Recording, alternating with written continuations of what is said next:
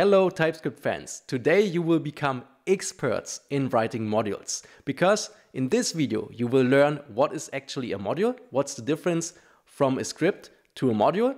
You will also learn all the different ways how to export code in a module. Yeah, there are named exports, then there are default exports. We'll also cover export statements, and then on the import side we'll also look at how to get something imported with a name or with a namespace, and then we will check out how to rename your imports or also how to rename your exports, how to rename them that they are compatible with previous APIs, and we will also check how to load something as a side effect. Saying that, there is a lot to learn today, but by the end of it you will become a professional with writing a module yourself. So we will start out with a CommonJS module. Yeah, that's the de facto standard in Node.js. But later on, we will transfer that CommonJS module into an ECMAScript module. So you will learn how to make the transition. And you will also hear about the history of the modules, because first there was CommonJS for the Node.js environments,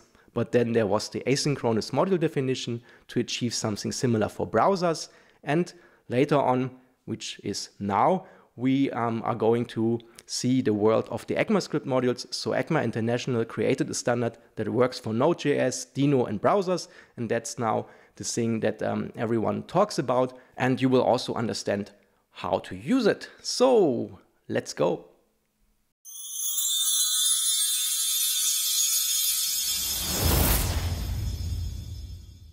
Let's start with two simple functions. We have an add function that creates the sum of two numbers, and a subtract function that subtracts one number from the other. The TypeScript compiler configuration is also fairly simple. We will use the CommonJS module system, which defines how our modules will be resolved, and we will ask the TypeScript compiler to put our code in a separate dist directory with strict type check enabled and a compatibility to ES 2016 and beyond. Having the basic project setup in place, we can now add the export keyword to the add and subtract function, which will turn our script into a module, because we are now making use of an export. Everything that uses an export and import is considered to be a module. So main TS is also a module that imports now from the mass TS file. So we can reuse the add and subtract function in here. While typing the command to compile our code, I want to highlight that we have a relative import, because we give the relative path to our module ./mass, and we have a named import because we have to make sure that the name for the imports is the same as for the exports. If we check now the dist directory, we can see the main.js file that was being compiled from our TypeScript code, and as you can see, it uses a require statement because we defined to use the CommonJS module syntax, which means that require is the way to go to import a module. With Node version 18, require is still the way to go to, because CommonJS is the original way to package code in Node.js. So I can create legacy JavaScript code, and in this code I will be also able to import the module that we just transpiled from TypeScript. So I can create a const, add and subtract here. I require it then from the mass.js file, yeah, the compiled code from our TypeScript code, and that will give me then the possibility to execute also these functions here. So I can add 1 to 1336, and I can add also 1 or subtract 1 from 1000. If I execute that legacy code here, we will see that it simply works because the code was transpiled correctly from TypeScript to JavaScript and with the CommonJS module syntax. Let's talk about named imports and default imports. Named imports require that you use the name that was being used when exporting the function. So you can't just write adding here, you have to use the name which was defined when exporting the function. So in this case it was add. Opposite to this are the default exports. So with the keyword default, we can define the default export, which is here in that case the add function, and then on the consumer side, we can import it with any name that we like. In this case, I can use the name adding, and it's worth mentioning that default imports don't use the destructuring syntax. So don't write it in the curly braces, just write it as you would define a constant. Yeah, just use the name and then you can use any name you like. Of course, no duplicated name, but you can call it, for example, XYZ, ABC, whatever you like, as long as you haven't defined this name somewhere else. I also have to mention that there can only be one default export per module. So if you want to export multiple things like functions and constants, then use the named exports. Let's talk about an alternative exporting syntax called export statements. With export statements, we can define an object shape, and in here we declare then what we want to export, for example, our add and subtract method, and this way we can remove the keyword export from the functions and have them all combined here in a single line. Hey, we've just learned when to use a default export and when to use a named export. Now let's look at the case where you want to rename an export. Export statements are very useful to also rename our exports. So we've seen that we have an add function, but we can export it actually with the name adding by just using the as keyword. And the same with subtract. Imagine we would have a subtract version 2. Then we can say, okay, let's import subtract version 2, but on the consumer, still import it with the subtract name to not break the API contract.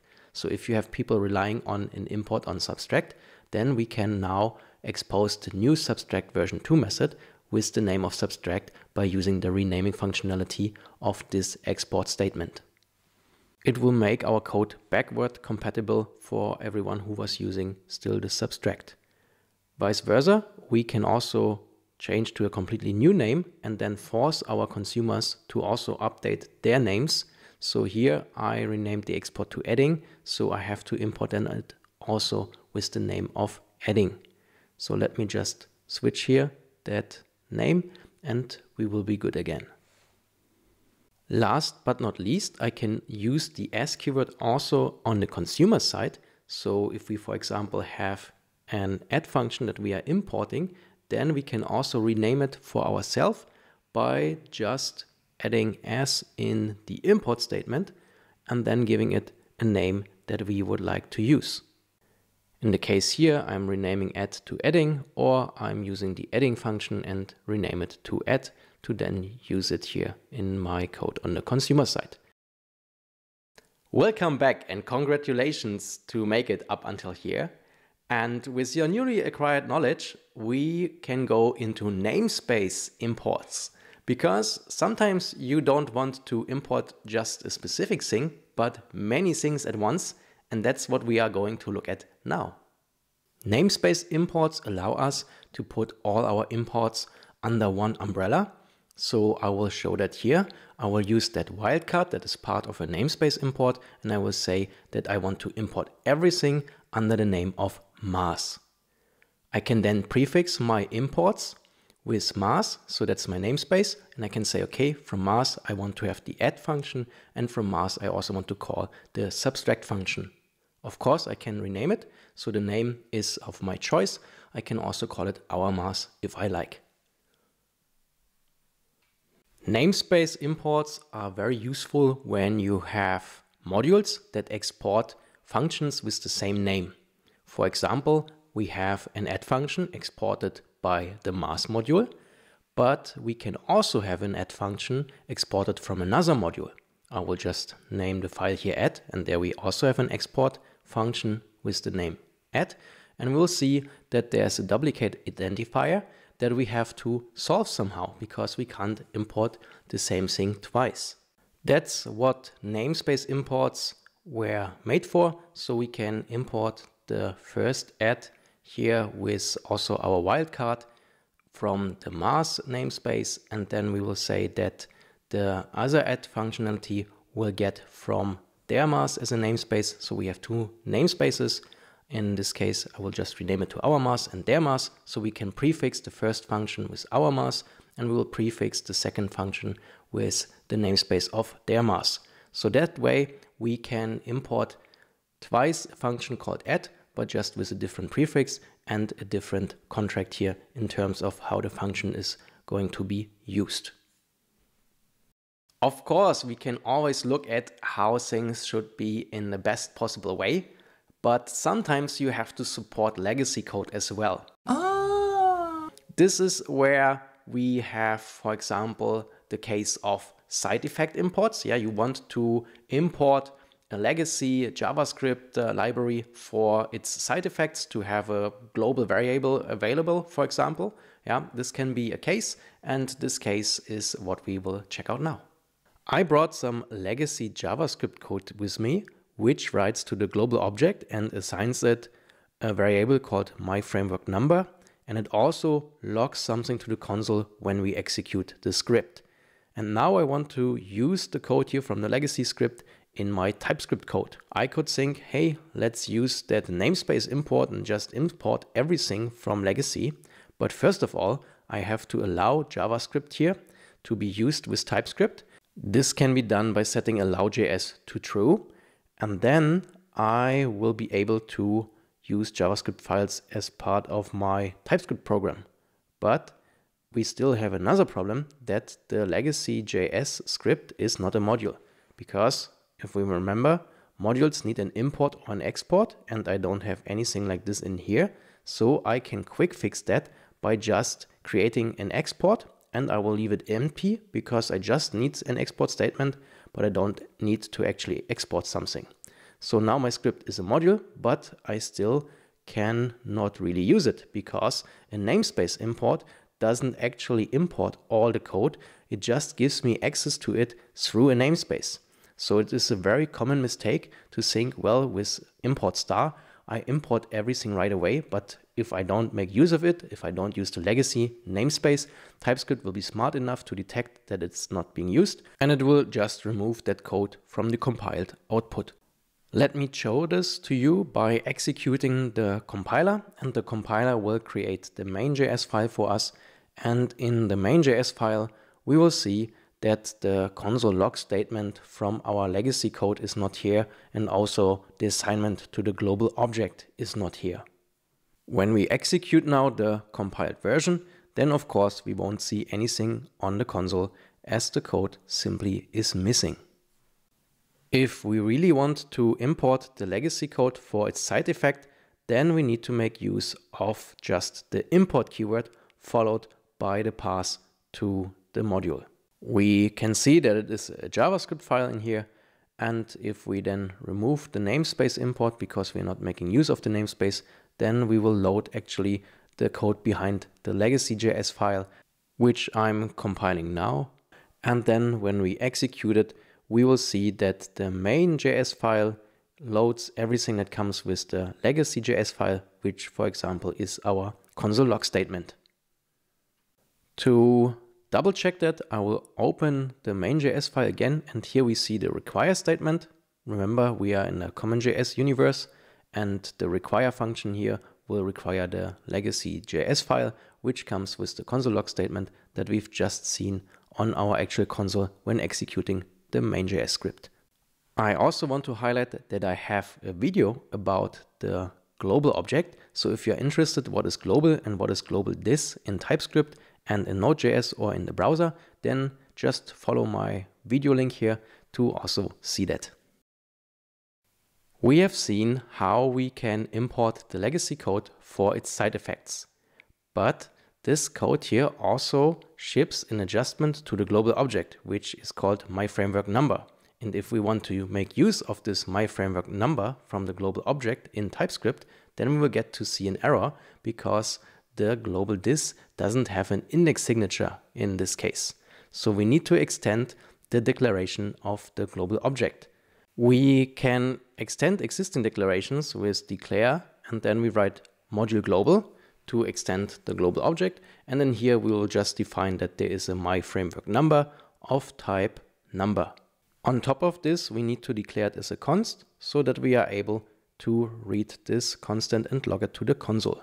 As we all know, constants are read-only, so we can't assign new values to them, which means we need to change it to var in order to make myFrameworkNumber writable. If you watched my content up until here, then you are now an expert with CommonJS modules. Let's level up your knowledge by converting a CommonJS module into an ECMAScript module. So far, we've been using the CommonJS module system, which is why we had that defined in our compiler options. And we exposed our add and our subtract function through an export statement. When compiling the code, TypeScript will then create JavaScript code for us that uses the CommonJS module syntax. We can see that in the this directory. If we have a look at the mass.js file, then we can see that the exports assignment is being used, and that we then have also on the import side the possibility to use the require function to require then functionality from that module. To briefly validate that the code is working, let's see if add and subtract do what they are supposed to do. So indeed, yeah, the number will go up, and if we subtract, the number will go down. Now I want to do the switch to the ES module syntax. So we will set our module system to ES next, and then we will see that the compiled output will be different. So if I start the compiler, the resulting JavaScript will look almost like our initial TypeScript code because it uses now the new ES module syntax. But it also means that we have to adjust our imports because they are still relying on CommonJS syntax. Saying that, our legacy code will actually break now because it can't make use of an ES module. We will get the syntax error that the export token is unknown to this legacy code.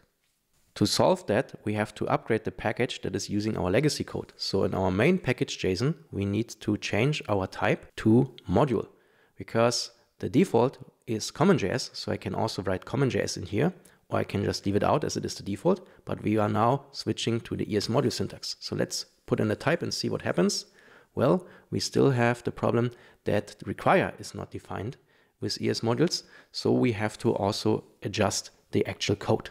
Luckily, the reference error already tells us what to do because we need to use import instead in the code that is importing the ES module. Now that we are changing the import and that we have also compiled everything to ES next and put the type of module into the package JSON, it runs just fine because Node.js will think now, yeah, we are fully ESM compatible.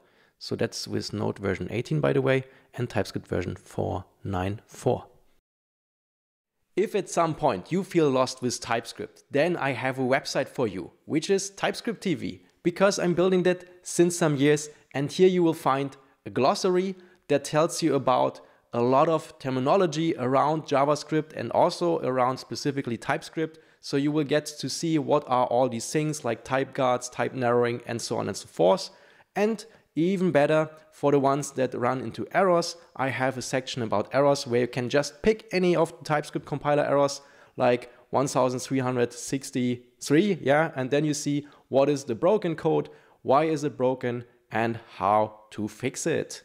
So have fun with TypeScript and let me know if you need help because it's a great language and I'm looking forward to support you with that.